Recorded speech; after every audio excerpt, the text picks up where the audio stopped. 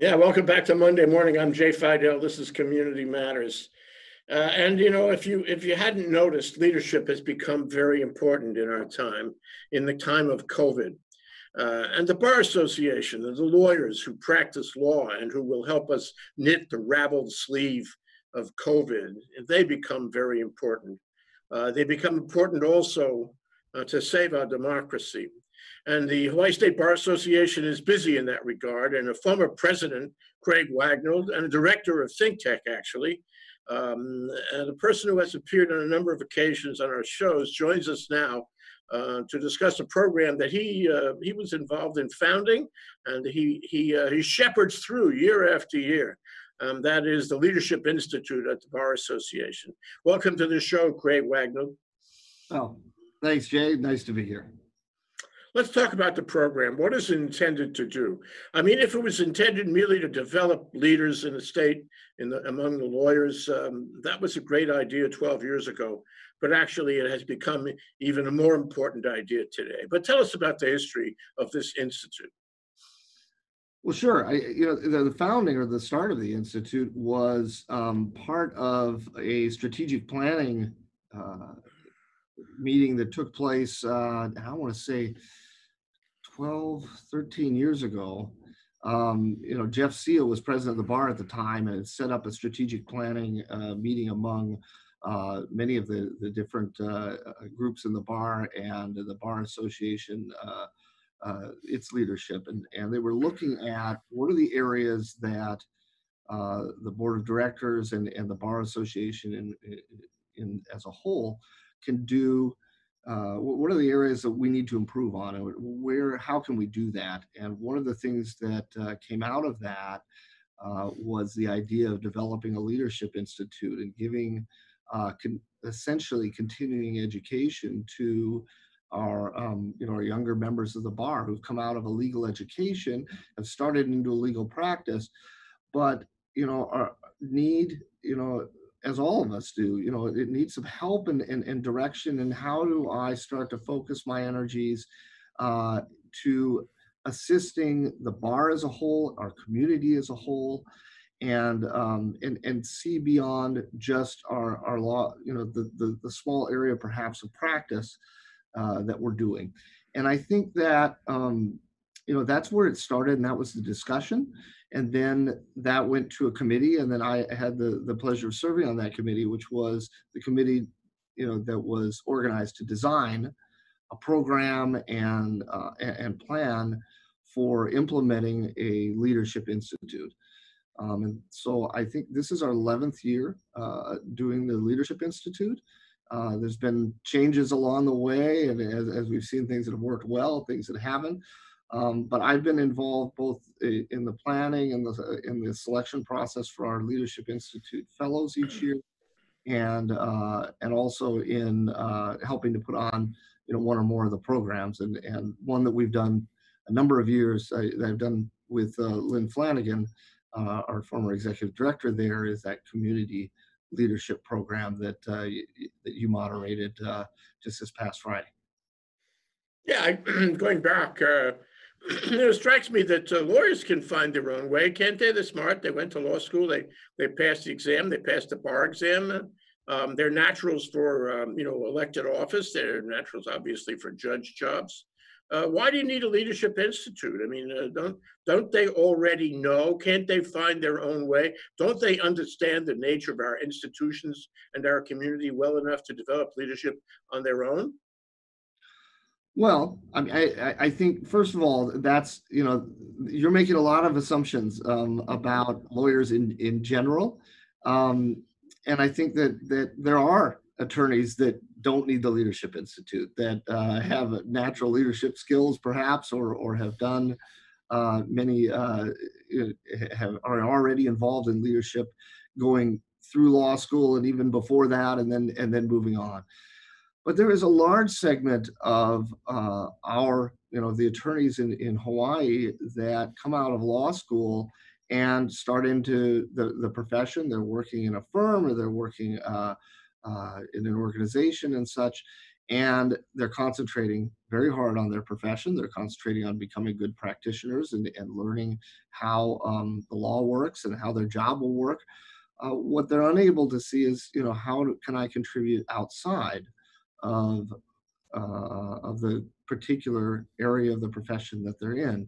And the Leadership Institute was designed to allow not only training and such in terms of the profession and I mean in terms of leadership in general, and to see how others have been involved in leadership, but also to give an opportunity for them to give back and be involved. So our Leadership Institute fellows, when they finish the program, have already signed on as a part of accepting the participation to the following year, participating in some kind of leadership role, whether it's within the Bar Association or even something outside of the Bar Association, but something that's helping the community.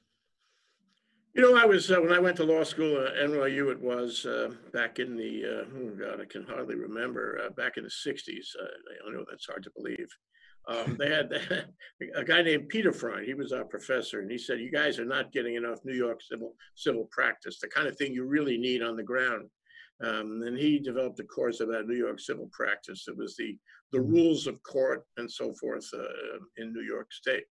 What I think is interesting is that the law schools, although they teach a lot of activist type issues, and they try to make rounded citizens out of their students.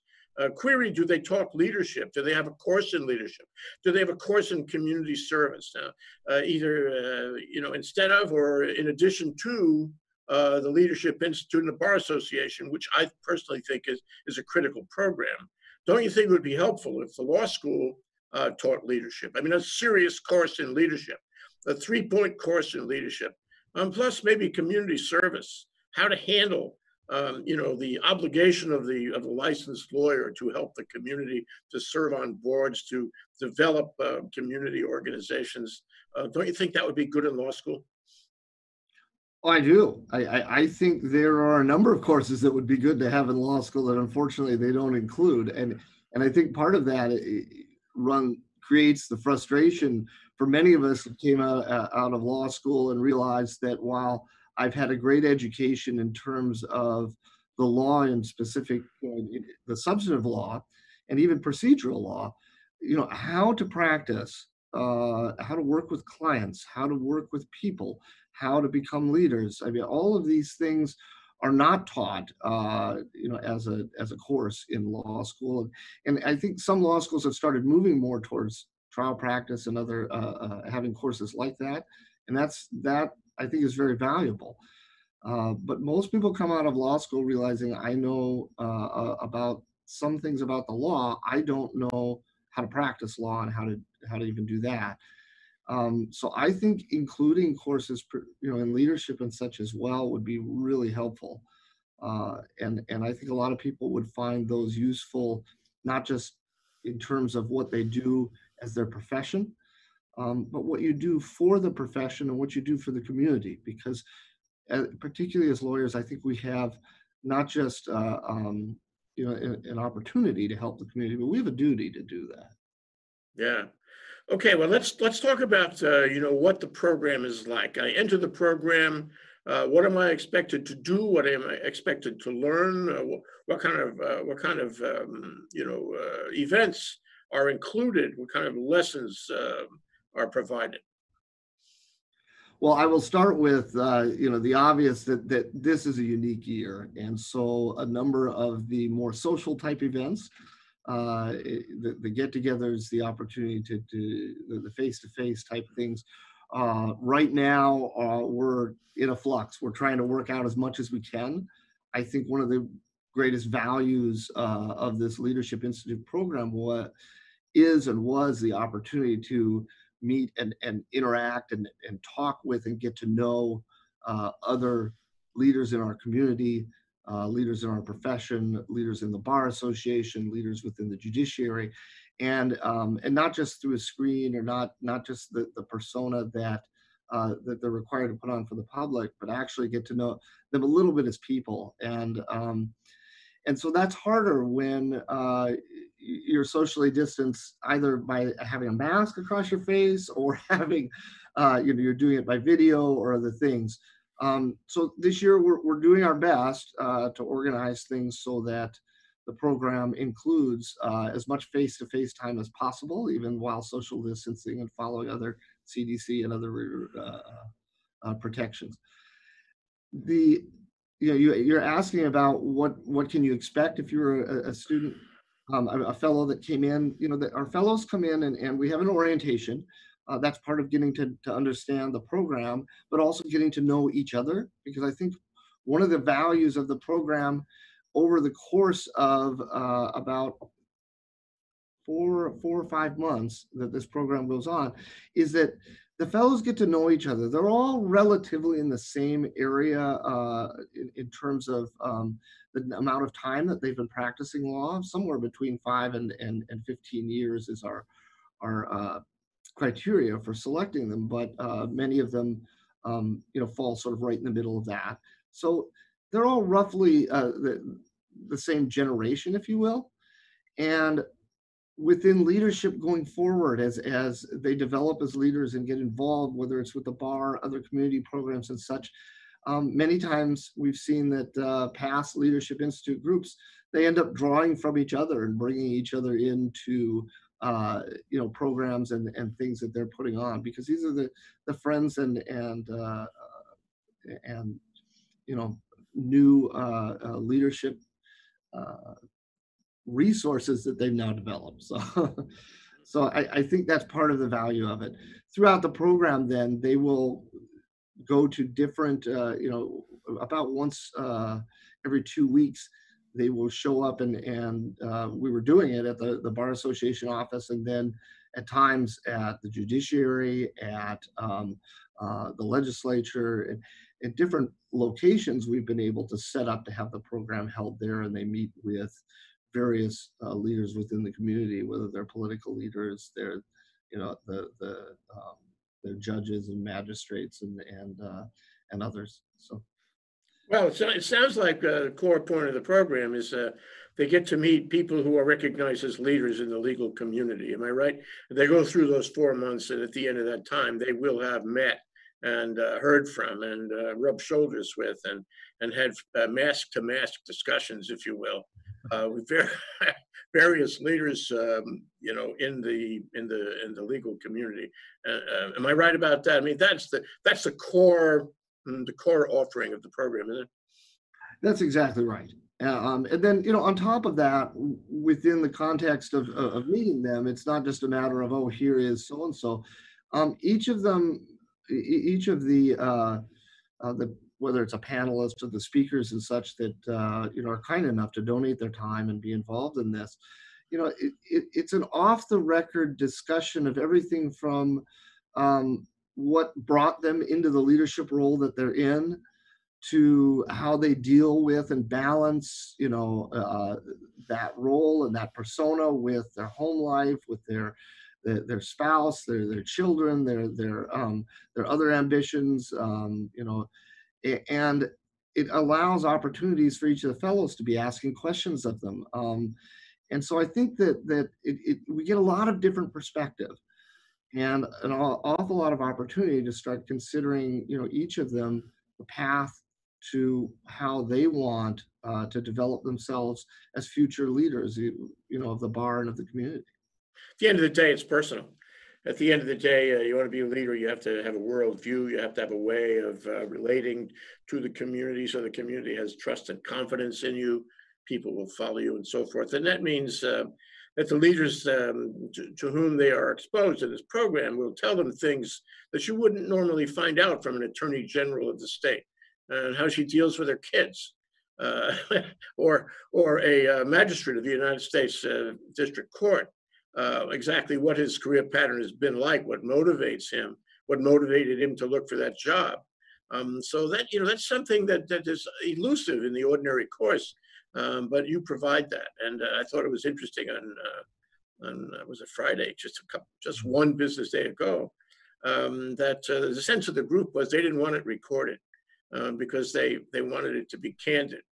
And I told them, I said, okay, you made a choice. You want it not to be recorded, therefore you must make it candid. All you guys are committed to making it candid. And I think it was candid. Can you summarize who appeared on the panels and what they had to offer to the members of the leadership class, which was altogether about, 15 or so? Most of them were present in the room at the Bar Association, distanced, of course, and the others were on Zoom elsewhere.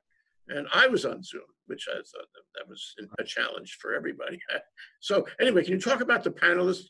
Who were they, and what were they offering in terms of their perspectives? Well, sure. First of all, we had set up, this is for the community leadership program. And so this is just one component of it. But for the community leadership program, we had, as in the past, had done it in forms of panels. And we had two different panels and divided with 2 members each. So the first panel had Catherine Matayoshi, who is Senior Vice President of Hawaii Medical, of HMSA, Hawaii Medical Service Association, and Michael Broderick, who is the President and CEO of the YMCA of Honolulu. Who used to be the administrator of the courts here in Hawaii and was a family court judge for some years. Yeah. Exactly. And then the second panel had Claire Connors, who's our Attorney General, and we're seeing on TV. In fact, right after the program, she had to run off to get on a plane and then be on, be on the news and such, as she is almost every night. And then Magistrate Wes Porter, who's a U.S. District Magistrate Judge. Yeah, what an interesting crowd, and they were diverse in their approach to things and their career patterns. I'm sure they all knew each other, having rubbed shoulders at one time or another, but they were different in their own orientation and their own advice. And it's the advice that counted, because they talked from the heart about, how they got to be where they are and what their leadership advice was. But I would like to spend some time with you about what that advice was and distill the kinds of lessons that they were talking about. I mean, for example, I think they were all focused in some substantial part on credibility, on honesty, on being, developing credibility, guanxi, if you will, over a period of time, so that people would treat them as leaders because they were known to be honest. Yeah. Absolutely. I think that was, if there was a resounding theme that was echoed in the comments of each of these esteemed leaders, it was, hey, Hawaii is too small a location for you to be dishonest, for you to be to promise something and not perform, for you to treat people poorly. And good leaders are obviously not going to do that. But, one of the things that each of them said was, they're very careful about,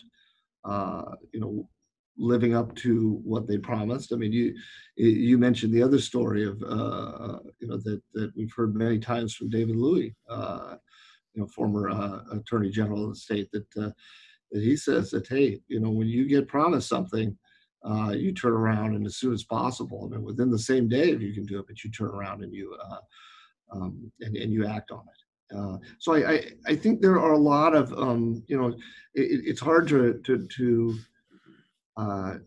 characterize what was important to each of them, other than to say, well, that was one. I think another one that was that each of them made reference to and such was the fact that they had to find that balance in their life and in working with everyone, because it required a lot of time and a lot of effort, and so they had to find a way to balance things. But that if for those that believe that, oh, if you're at the top or that you're a leader, that you get to go home and everybody else does the work, that isn't it at all. I mean, all of them are putting in more work than you have to be willing, ready, and able to put in more effort than anybody else if you want to be a strong leader. And all of them are demonstrate that every day. They're exceptionally high functioning and work very hard. Another touch point seems to me was the question of undertaking risk. It's like you have to take risks in order to be a leader. You have to make choices based on your best analysis, and take the risk and fly into the mountain, as it were. That's Yossarian in Catch-22. But that seemed to be a theme also about risk. Can you talk about it? Well, I can. I guess is it. One of the one of the speakers was talking about the fact that one of the things that you are put in that position to do is to make your best educated decisions, and that not making a decision is becomes a decision, and oftentimes the wrong one. And so you need to use your best judgment, and that's something that many people are born with. They have struggle, but also something that you can develop. But your judgment is extremely important, and that's part of why you've been put in the position to begin with, and you need to get beyond being afraid or so concerned with things that you're unable to exercise that judgment, make decisions, and move things forward. Yeah, it seemed to be a theme with some diverse approach to it, and that was career management. Of course, you have to manage your professional time with your family. It's really critical to keep balanced as a person. But also, on the one hand, you have to manage and plan your career the best you can. On the other hand, and I felt there was a tension on this point. On the other hand, you have to let it flow, let it go where it goes. Fate will find you. And I've heard a lot of big leaders tell me this. You have to just let it take you. And there was a kind of combination of views on that subject. Which one do I adhere to? Do I plan all the steps in my life? And some of these panelists, had many, many, many steps. Catherine Matsuyoshi had been through like a dozen situations, and each one she was stepping to a better thing. But it wasn't that she knew exactly where it would go. It just happened to her. So what was the tension, and where do you come out on that, Craig? Well, you're exactly right. I think part of the message, and maybe part of the message of the Leadership Institute to the fellows, is there's no one way of leadership, and there's no one path to get there. Each of the leaders that were on the panel this last Friday, but many of the other leaders that are involved in our program, sort of illustrate the fact that they found their way into the leadership position that they had through a path that in many cases was serendipitous, that wasn't necessarily planned. I think part of the message that may not be said in that is that each time these leaders stepped into that position, whatever it was, they did everything they could to add value, to make the organization better than it was, to improve things, and to empower people with it. And that's one of the messages. I mean, you ask how I come out on this, and it's interesting because, for me, I'm certainly not in the kind of leadership roles that they had, but I did have my opportunity to serve in the Bar Association and serve as a leader there. I continue to do things with the Bar Association, and I look at that as part of my efforts to give back to our profession, to our community, and I enjoy that. And I see, leadership and what I've learned from it, and from many of these speakers, is that, a lot of leadership is learning how to empower others and to support others and allow them to become, to exhibit their skills, to be able to contribute to whatever the organization is, and to be the best that they can be. And I was fortunate enough when I served with the Bar Association, the board of directors at the time I was president. I had just an amazing group of people, all exceptionally bright, all very energetic. And we met before the year started, talked about what we wanted to do, made decisions, but we did it together. And when the decisions were made and we sat down and, after that went to our meetings each month, everything was marked against we had set up a our plans of what we were going to accomplish. So everything was a measuring stick against what we wanted to do that year. And at the end of the year, we were able to look back and say, look at what we've accomplished. I mean, these are the things we wanted to do. Check mark, check mark, check mark. These things got done, and also all these other things. But it was, in a sense, everyone walked away from that, I believe, and I certainly walked away from that feeling like that was a success. And it was a success because we did it together. And I didn't do it. It wasn't me doing it. It was all of us, and different people took charge of different parts of it. And it in that sense, I felt a great sense of both accomplishment and just gratification for having had the opportunity to do that. Yeah, well, one of your characteristics is modesty, and we'll forgive you for that. But you represent to me, Craig, constancy and kindness. You're always at it. You never stop. You always have your hand on the tiller. But I want to go to an article. There was an article in the Atlantic a few days ago, and it was about how history will judge the people in the Trump administration. And it was a really masterful article. Believe it or not, this article started talking about the leaders of the Communist Party in East Germany in the 40s. Extraordinary how different they were, and how their philosophies and orientations were so different. And then comparing, how leadership in America has worked and how leadership in the Trump administration has worked. And the bottom line of the article was history will judge all these people that we're reading about. And inherent in that statement is that it will not judge them kindly. I hope history gets to make its judgment soon, maybe November. But anyway, the guy ended this article, and I really commend it to everyone listening. If anybody wants a link to this article, I will provide it. The guy ended with a simple statement: is the one common denominator of leaders who history will judge kindly is decency. Decency above all. And that is so important. If you're not decent, then, what have you got? In any event, we have only a minute left, and I would like to talk about my pet issues. One is that these leaders and all lawyer leaders have to be involved in the community more than before in the time of COVID. We have to re-knit the sleeve, their tattered sleeve of care. We have to form corporations, encourage business entrepreneurs, help them. And the government has to do that too. And the government, of course, is controlled by leaders, many of whom are lawyers. That's one thing. It's a duty, in my view, especially now in the time of COVID. And we talked about that Friday. And the other thing is the rule of law.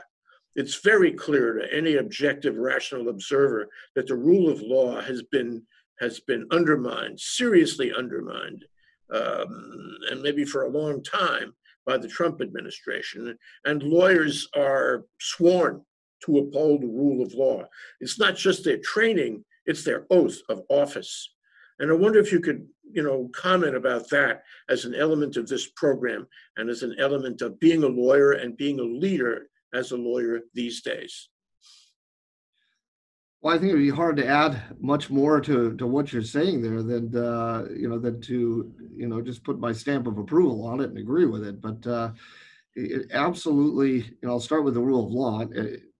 As attorneys, we are all not just subject to it. We have taken an oath to uphold it, and that in whatever capacity we're serving, whether we're representing clients, whether we're a judge, whether we are in the legislature or another political role, whether we're in administration.